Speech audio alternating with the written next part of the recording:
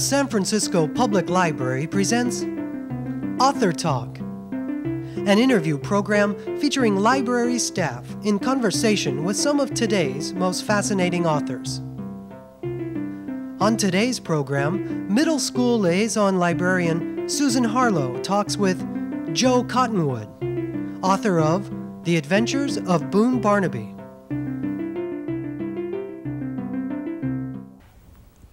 Hello, I'm Susan Harlow, middle school outreach librarian for San Francisco Public Library.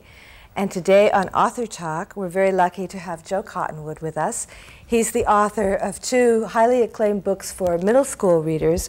One is Danny Ain't, and the other is The Adventures of Boone Barnaby. Now, I know that when I first read The Adventures of Boone Barnaby, it had a starred School Library Journal review, and Danny Ain't was just listed as a distinguished book for the Association of Children's Librarians in the Bay Area. And what to me shines through in these books is your tremendous respect for kids. Well, thank you for saying that. Oh. I try to be respectful of the kids. That's one of my goals as a writer. I think it's so many books you read, it seems like they're written down to the kids. And I don't know what this says about me, but I think I just naturally write at a level that's right for them. I used to write adult books, and I found that most of the people writing those books, reading those books, were younger. It was selling. It was a book for adults, and it was advertised in the regular adult media. But it would turn out it was 18-year-olds and 17-year-olds who were reading it, and then I started writing for children, and I had to make a decision. Am I going to write down, or am I going to not? And I figured, I think there's something in me that just speaks to that level anyway. So it seems to work for me. I think the best books for children write to them. And you have your own children, right? Yes. And is that what prompted you to begin writing for them, do you think? Or? Oh, yeah. My oldest child was about in 4th grade when I started writing my first children's book. And basically, he was in my mind. I was writing it for him in a way. Whenever an episode was in my mind, I would just think, how would Jesse like this? How would he react to it? He was my test case. And I don't do that anymore. And in fact, he's now about to go to college, and it wouldn't be very appropriate. But I've gotten the hang of it now, where I don't think I need that. But that's what got me started. And I was reading to my children all the time. It sounds arrogant to say this, but I was reading a lot of books to my children that I didn't like. They'd pick them out of the library, and it was, the Care Bears and all this garbage. And I thought, I can do better than this, And I say it was arrogant because I've since discovered there's hundreds of wonderful books for children, and I just didn't know about them, and now I do. And if I had known about them then, I may not have ever gotten started writing, so maybe it's a good thing. So we're glad you didn't know. Yeah. I think something that struck me too in these two books particularly, my thought is they're placed in La Honda, where you live, that is a loosely disguised La Honda, the town that they're from, and that there seems to be such a strong sense of ethics that these kids themselves have. In Danny Ain't, it seems that Danny is about making choices in his life and knowing the way to be in a world where he has no adult supervision, where he's alone because his father has had to go away. And in Boone Barnaby, it seems that Boone is trying to figure out also what is the right path to follow. And it seems to me each of your characters faces those kinds of choices. Could you talk about that a little? I think that it ends up that way because that's what's most interesting to me, and I think that's what growing up is all about, is learning to make choices and hoping that when these kids get older, they'll make the right choices. But to me, growing up is just a series of moral dilemmas and learning how to handle them, and that's what life is, really. And it's most interesting to me when kids are just learning that, and I try to dramatize that. I remember when my son, my son was in 4th grade when I started writing Boone Barnaby. He had a teacher that year who used to say, life isn't fair. Because the kids were always saying, that's not fair, that's what kids do. And that was his answer. And so I just took that as a starting point. Is life fair, or how do we make it fair, or should we make it fair? It was sort of Boone's rallying cry from the beginning. And his soccer coach, I remember, in Boone Barnaby is the one who says, "Life's not fair," Right. doesn't Yeah. he? Yeah, so you bring that in there too. Right. Yeah, I found that unique in a sense in your book that, well, I do think the best children's books deal with this, but that they really do deal with ethics from the point of view of the kid in a very sort of true-to-life way. You know, I thought that was a wonderful thing to read. Well, thank you for saying that. But I would say all the good children's books are in that same vein. I mean, even the more adventurous ones, like Treasure Island. I mean, really, there's moral choices being made there too. Only they're often more violent, but or highly dramatic. or highly dramatic. Yeah. But what interests you in the long run is those choices. Which leads me to my next question, which is that one of your adult novels, which is Frank's City Goodbye, which I recently read, it shows, this is what I think it showed to me sort of a coming of age in 1964 in San Francisco, and to me it seemed like San Francisco, when San Francisco was just on the brink of the whole, for lack of a better phrase, peace and love, flower power, hippie movement. Explosion. Yeah. Explosion, yes. And then it seems to me in that book there's an innocence that's there that's sort of disflowered. Now, what I wanted to ask you, I'd love to hear anything you have to say about that book, and also, it's now 30 years later. It's now 1994. If you could talk about a little bit about that sort of coming of age at that time and what might be different for your son, who is 18, for example, now. Any thoughts you have? Boy, it's very different now, that's for sure. Yeah. When I wrote Frank's City Goodbye, I was just trying to tell what had happened and trying to make it sound reasonable. You know, the hippies are so misportrayed in the media, and they still are. You know, it's so rare to see a hippie character or read about a hippie character, particularly in the movies. It's just awful on television. You know, they throw in a hippie sometimes, and it's just some weird guy or weird woman, and you can't relate to it. And yet, having lived through it, I related to it, and I know it wasn't just beads and flowers and strange. Yeah. I remember the first time somebody went like that to me, I thought, what? What was that? And it turns out they'd seen it on television, you know, and it spread like wildfire. And in about 2 days, the whole country was doing it. And I think some of the last people to know about it were the hippies themselves. So what I was trying to do with the book was describe how some people who were there at the beginning saw this thing just mushroom way beyond anything they could possibly have imagined and out of their control. And it just was the right thing at the time, I guess. And there's a line, in fact, I used, I believe it was in Boone Barnaby, looking back on that, where Boone is talking to his father about drugs, and Boone says, "How could anyone be stupid enough to take drugs?" And his father says, you know, doctors take drugs, basketball players take drugs, anybody can be stupid. And he also, Boone said something disparaging about the hippies, I forget the exact word, and his father said, "The hippies believed in peace and love. What's so bad about peace and love?" Which is a line I've always been wanting to say, you know, so I got to say it there. And it goes back to Frank's City Goodbye, which is a book which actually I cringe a little bit when I think about people reading it now, because it's a book I wish I had rewritten. First of all, it needs a new title. No one can remember the title.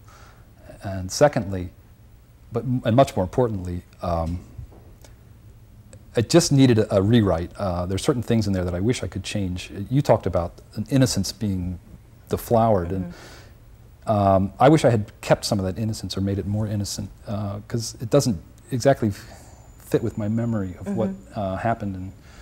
And I guess I'm talking about the sexual relations in particular. There was a hardness to them that I didn't intend, and that if I had reread it after it cooled off a little bit and went back, I know I would have changed it. And some of my friends read it and said, you know, that doesn't sound right. That's not you, and that's not what was going on. And now it embarrasses me that that's out there and I can't change it, you know. Oh, really? But that's something you have to learn to live with. Yeah. I couldn't put it down, and I thought it, you know, me reading it just in the last year for the first time ever, and having lived in San Francisco close to that time also, maybe not having had that experience, but having lived here around then, I thought it had so many levels going on, you know. There were so many things. There was this couple coming to San Francisco. They can't arrive by machine, so they walk across the bridge, and then meeting these other people and these sort of magical adventures that they have, but then also that something really is changing, and something changes for them too. I just thought it was a great story. Well, maybe I should reread it. You know, I haven't looked at it in a long time. Yeah. You also asked how it, you know, how things are different now, and how my children would. You know, they haven't read the book, and I'm dreading the day when they do. In a way, it's Frank City. It's a Frank book too. You know. Yeah. You know, the world is so different now, but I part of me thinks it's time for another flowering of that type, and I'm just waiting for it to happen. I'm surprised it's taken 30 years. I thought it would have happened a long time before. Maybe not with all the drugs. I mean, we've learned from that, but other ways, a softening I mean, kids are growing up today so pressured to succeed and so worried about getting jobs, which is the exact opposite of how, you know, the strange era that I grew up in, and that is described in that book, where, you know, you weren't worried about getting a job. That was the last thing on your mind. And you did strange work, whatever happened to come your way. I'd like to see kids back off a little bit and relax a little bit and get back to that, and yet I can understand why they don't, because times aren't as easy as they were back then. I guess it was an affluent time coming to a climax in the 60s, and it's not so affluent now. People don't have that luxury to just drop out and live on their parents' money and act crazy for a few years. We're the parents now, you know. Yeah. So we know what our times are like economically. You know, it's hard. I think what also struck me in both Danny Ain't and Boone Barnaby is that there's a hearkening back to those times in the adults in these novels. The thing that we spoke about a moment ago, about Boone and his father having the conversation about marijuana. And I distinctly remember the hippie line, because I was going to talk to some kids in the school about that, because Boone's father calls the soccer coach a hippie, and Boone's reaction is, don't call him that. He thinks it's a pejorative term. It's really interesting. I thought that we see that view. And then, of course, Danny's father being a Vietnam vet who is having these flashbacks.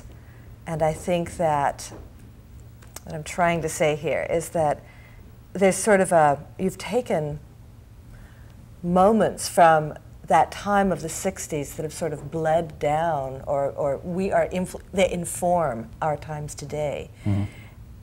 But in a darker way, it seems to me. And perhaps that's the whole Vietnam era that happened immediately following the events of Frank City Goodbye. You know? Well, those are the two great events of the 60s, the hippie thing and the Vietnam, and they worked in totally opposite directions in many ways. And I think we're feeling the effects of Vietnam more than the effects of the hippies now, which is sad. I don't know when we'll grow out of that. It's sort of a chain reaction. Things keep on affecting the generations that follow. I mean, I see it in these kids in this book. I mean, I see this is Danny Ain't is Danny's story, but he's very much influenced by what his father went through. Well, that's part of the way I write. I don't intend to do this, but I always seem to write about the relationship between a child and his parent, or at least one of his parents. You know, I think I'm writing about the typical children's book. I think is about children interacting with other children, and I think my typical book seems to be a child not only reacting with other children, but his relationship with at least one very significant adult, sometimes more than one. For instance, in Boone Barnaby, his soccer coach is very important to Boone, and so is his father. And in Danny, Danny's father is very influential to him, even though he's hardly in the book. I was going to say, he disappears in the first chapter. But that's a pretty marvelous bit of writing then, to write about a child and his parent, and the parent is absent. Yeah, but he's thinking about his father the whole time he's gone. Oh, yeah. And then Danny, because his father's gone, is looking for other role models and trying out different things. And I think that's really true to life, because that's basically what kids are doing. They're watching how adults behave, and they're picking and choosing among what they see. And whether we like it or not, we are being role models all the time to these kids. And in many ways, I sometimes wish we weren't. Yeah. Yeah, it's a big responsibility, isn't it, to know we're being watched? Well, yeah. Yeah, yeah. Well, this, you know, I think the lives of these kids, especially this book here, Danny Ain't, it seemed to me he's sort of, perhaps not exactly on the brink of adulthood, but he's starting to make some adult choices. And again, this has a little bit to do with the last question I asked you about what is it now that informs those choices, as opposed to, say, the young man in Frank Said Goodbye in 1964. What are the differences? I mean, well, you've said a little bit about it.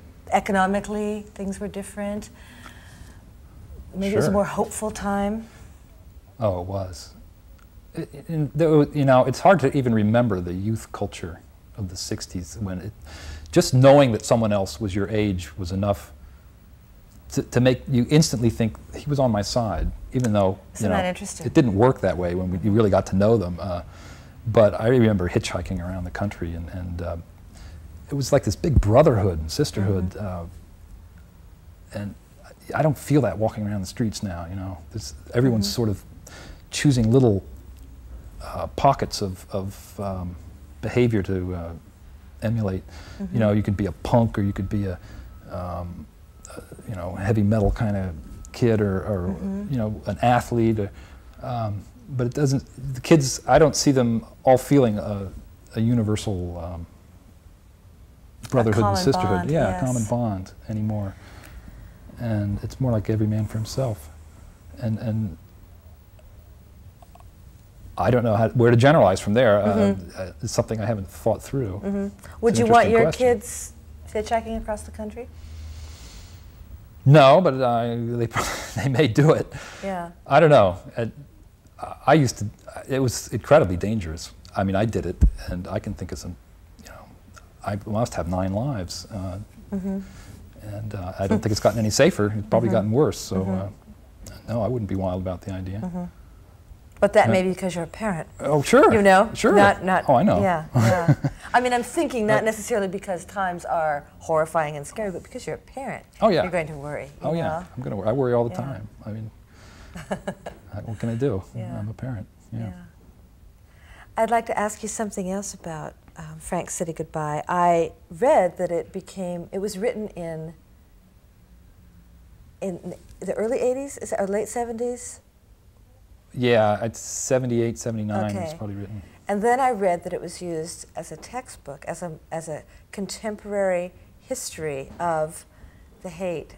And I found that absolutely fascinating at San Francisco State. Yes, there's a professor at San Francisco State. I don't know if he's still doing it, but he was using it as one of the required texts in his history of San Francisco. And I took that as a great compliment, because he was basically saying that I'd gotten the details right on the history. Even though you felt it was a little hard-edged in some ways, maybe. Well, that was, you know, personally, emotionally, yeah. but the physical facts I must have gotten right. And I did a lot of research on that book. In a way, it was a historical novel, even though I wrote it very recently after the fact. It's funny how quickly some of this information vanishes. There was, I don't know if there still is, a library in San Francisco. Well, you're a librarian, you may know about this. Now, what's the name of it? The Michael Aldrich Library or something like that? Or, no, maybe Michael Aldrich was the name of the librarian. Oh, me. It's been a long time. It's a library devoted to drugs, basically. Oh, really? And because it was devoted to drugs, it had a lot of information about the hippies in its files. And it was still functioning. It had a room somewhere where I could go to in the time I was writing this. And now I think it's just in some warehouse somewhere. It's not open to the public. But it was very interesting, and I did a lot of research, and that helped me get a lot of the details right. Because I was not living in the hate at the time. You weren't? No. You're dispelling a myth for me. This is my own... The question I knew would come. I wasn't going to say, is that you? I wasn't going to. No. Well, it certainly wasn't about me. And I wasn't... I did pass through the hate in '67. But by then, it was a so this whole is different after, thing. yeah, it was a whole different thing. That's right. No, but my feeling was that all over the country there were little Haight-Ashburys happening. And mine particular one was in St. Louis, Missouri. I mean, there was a little Haight-Ashbury in Boston, and New York had the East Village, and every city, Chicago I think it was around Old Town. There was a little scene happening in every city that went through the same changes on a smaller scale. So I could relate to it in that sense. Now, I should also say that when I was, in those years, if you called me a hippie, I would be insulted. I mean, just as nowadays, you don't call someone a yuppie, you know. I mean, it's sort of an insult, and yet looking back on it, maybe they'll say, oh, I was a yuppie. Now, at the time, a hippie was an insult, and if someone called me that, I'd say, no, I'm not a hippie, that's those other people over there. Well, it was a media invention in a sense. I mean, to say, oh, he's that kind of a label, I think. Yeah, well, it was a put down. Yes. And nowadays, I find myself telling people, you know, I was a hippie, you know, I'm volunteering the information. I'm saying, you know, I want to be identified with it because I like a lot of the things that came out of it, and I wish in a way we went back to it, leaving out, you know, some of the drug abuse. But what do your kids think about you being a self-avowed or self-acknowledged hippie? Oh, they tolerate it. I don't make it a big deal with them. You know, you walk a fine line with kids. With anything, yeah. In fact, it's kind of what I got into in Boone Barnaby. That was kind of like a discussion that could have happened in my house, where the Boone discovers that his father used to smoke marijuana. That's a conversation that probably is happening in millions of households around this country right now. You know, how do you deal with that? Yes, I've had the conversation with my stepnephew. Yeah, because you want to be very honest, and it's a different picture of that now, I think, than it was at the time when you and I were coming of age. Yeah, I mean, you want to admit it and be honest about it, and then on the other hand, in this day and age, it's hard to admit it and be honest about it. You know, by admitting it on television, I'm blowing my chance to be a Supreme Court justice. You know, you haven't really said anything yet. You haven't really said anything. I'll be discreet. Be discreet, and you can still become a Supreme Court justice. I also read your book, Son of a Poet, your book of poetry, and I found that. I mean, to me, again, I'll interpret what I thought that it was a book of poetry about being a father and about your children, and I thought that it showed. I mean, it must be in a way difficult for you to have me talking about it, because I find that a very personal book. You know, it was very personal. I'm surprised you got it, because it was hardly. I sort of withdrew it from distribution. I interlibrary loaned it. Oh, because I was afraid it would embarrass my family after I got it out, and decided I just would give it to friends, and sort of. There's a pile of them sitting in my attic, and that's about the main distribution of it. It is very personal, and I hope my children will understand. When I wrote it, I made a decision. I was just going to be honest. I wasn't going to hide it. I think the first poem in the book makes that pretty clear. I'm just, I just wanted to lay it all out there, and maybe I laid it all out a bit too frankly, because now I'm not. I don't feel comfortable with having it in bookstores. Yeah. I'm happy to have friends read it. I'm happy you read it, actually. People who appreciate poetry and appreciate art can understand. You know, can understand that you can write about something that's very personal, and yet, in a way, it's not personal. In the very act of writing about it, you change it, and you're dealing with a more universal issue than just what's personal. And what I'm trying to do is universalize and use my own specific life to create universal things, which is what poetry is all about. You take a specific thing and you try to find universal meaning in it. And people who can understand that, I'm very comfortable to have read it. I'm not comfortable having strangers read it who don't understand poetry, who think it's all, you know, self-confession, which maybe some of it is and maybe some of it isn't. You know, in the act of writing, things change. I can turn something completely around and I'll still tell about it in the first person as if it was true, as if it really happened. But it might be the exact opposite of what happened. You know, I might have had something happen to me where I don't like the way I handled it. That it felt bad to me. So in rewriting it, I'll handle it a different way, and It's one of the beauties of writing. Yeah. You can rewrite your history. Rewrite my bit, history, yes. yeah. Well, what I think about that book, though, is that it shows such an acute, which is also what I think you do in these books, you have this acute power of observation, I think, and this tremendous respect, again, for the children who I believe are your children in the book of poetry, and also an awe of them that I liked very much. I like that sense of just this mystery of childhood, and that leads me to what is probably going to have to be my last question, which is, it seems to me today that I believe you have faith in kids. I watched you today with the students from Potrero Hill, and I see all of the books we've mentioned. It seems to me that the media, however, gives us a picture of ominous teenagers on the loose. And I fear that we are creating a picture of our teenagers that is not in fact true. Well, Do you sure. have anything to say about I get frightened to death reading the newspaper. Mm-hmm. I read about, kids shooting kids and guns in schools and knives and horrible stuff. And then I go to schools and it's not like that, you know.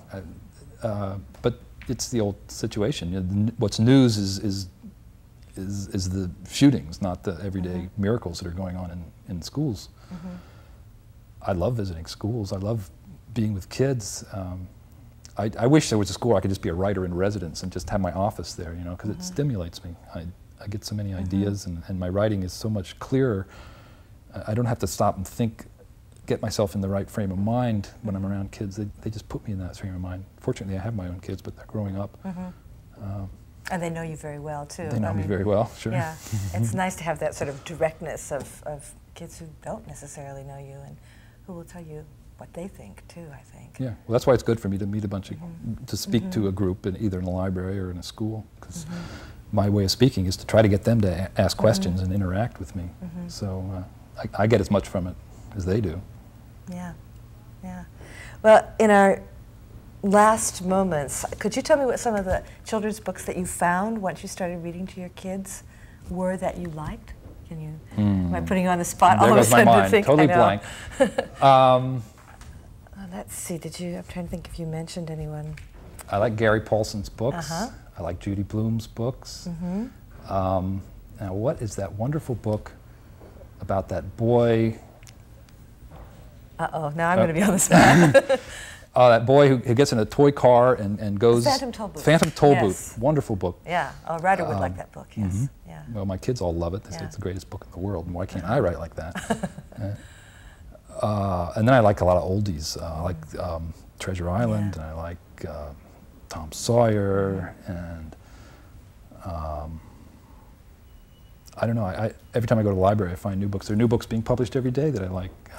It's wonderful. I don't know how I missed them when I first started reading to my kids.